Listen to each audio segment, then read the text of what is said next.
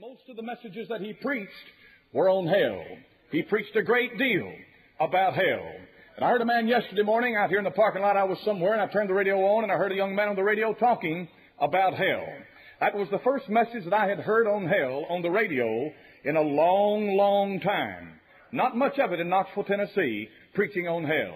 Well, my friend, I believe that's something that we need to hear, is about hell. When a man dies and his soul leaves this body, the first thing that strikes him is that he's no longer in the same place that he was.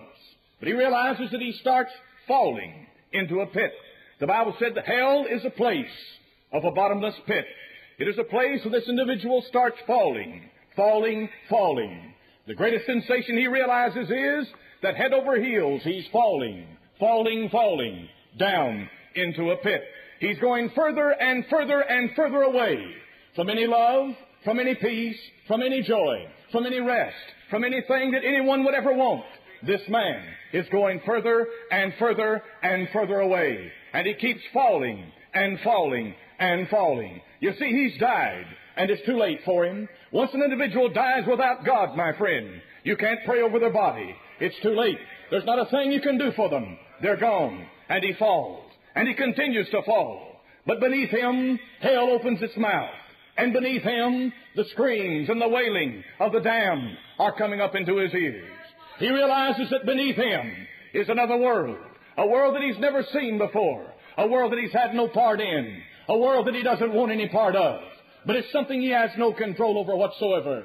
He's going down now, and his soul is being carried ever so swiftly down into the pit, and he continues to fall. The screams are reaching his ears, and the smell of that that's coming up out of the pit of the damned. He smells it, and he hears it, and there's no doubt in his mind what lies beneath him. He knows that he's going there, and he can't stop it, and he continues to fall. And the heat now, not only do the screams rise up into his ears, not only does he smell the smell of the stench of the decaying matter beneath him, and the smell of hell, but my friend, the heat begins to rise up and engulf him. And he realizes that the deeper he falls into this pit, that the hotter it gets. And down he goes, deeper and deeper and deeper into the pit. The screams are growing louder, and the heat is hotter. Why? Because he's falling, my friend, into a pit. And the pit in the Bible is described as hell. So down he goes, and he can't stop himself. Maybe he claws at the sides. Maybe he does everything he can to try to stop this terrible plight that he's about to enter into. But I'm afraid it's too late. It's too late when you die, my friend. It's entirely too late. And down he goes, ever further into the pit. Now the heat is unbearable. The heat has surrounded his body. And everywhere he turns, there's no peace. There's no way to get out of this searching, this searing pain that's cutting at him all around. He screams and he begs and he pleads, but it does him no good. There's no ear for his plea to fall upon. Nobody loves you in hell. Nobody's concerned about your suffering in hell. Nobody wants to hear about your plight when you go to hell. They're crying too, and they're weeping and they're wailing and they're moaning too. And down he goes. He's clawing and he's scratching and he's gnashing his teeth. He's gnashing his teeth because the pain now is unbearable and there's nowhere to go to. He can't get out of it.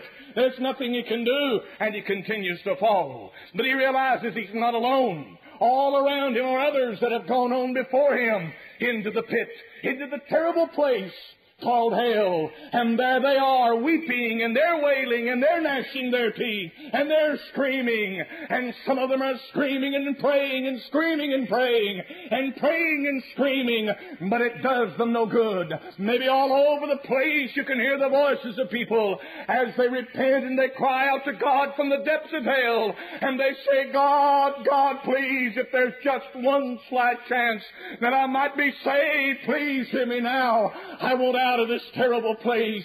but the sound of the damned echoes off of the walls of hell, and it doesn't reach any higher to the ears of God. He has closed the pit of hell, and there are no sounds of mercy arising out of that terrible sinking place. There is no mercy in hell. There's no peace in hell. There's no rest in hell. It's nothing but weeping and wailing and gnashing of teeth in hell. And down he goes, and he continues to fall. And now there are those around him that are gnashing upon him, and they're crying and they're screaming and they're tearing at him, and he fights to get away from them, and they fight to get away from him because he's screaming and gnashing.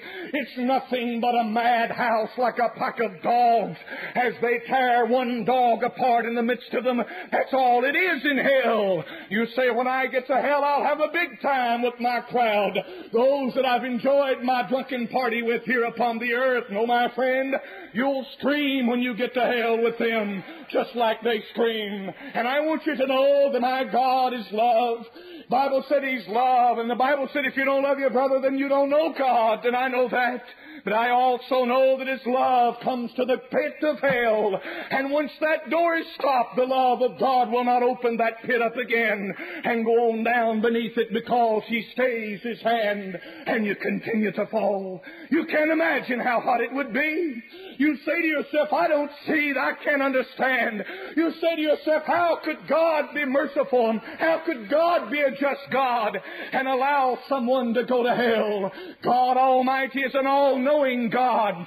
He knows everything there is to know. He brought out a good point a moment ago about that aircraft that crashed.